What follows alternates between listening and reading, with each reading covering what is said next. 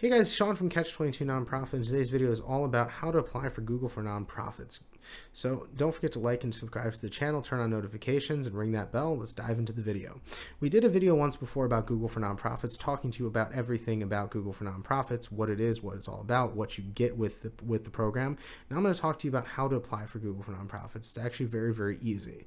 And so all you have to do is go online to Google, and you can even Google for Nonprofits. I'll drop the link into the comments below.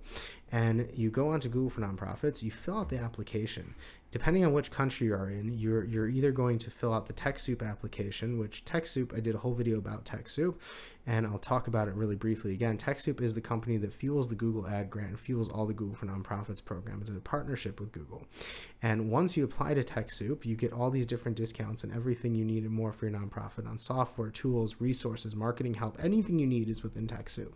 So once you apply and you get in, you're good to go. It takes about up to 14 days for the entire process. So what you have to do first is apply to TechSoup. Then once you send out your information, all you need is to send your IRS 501c3 determination letter document, the original hard copy that you get from the IRS if you're based in America.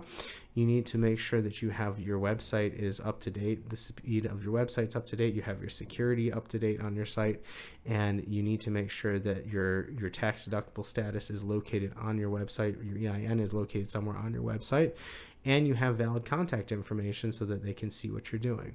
Why is this? Because Google goes through and crawls your site with crawler bots to make sure that everything is compliant. So that way, when they see that your website makes sense, they approve you for Google for Nonprofits.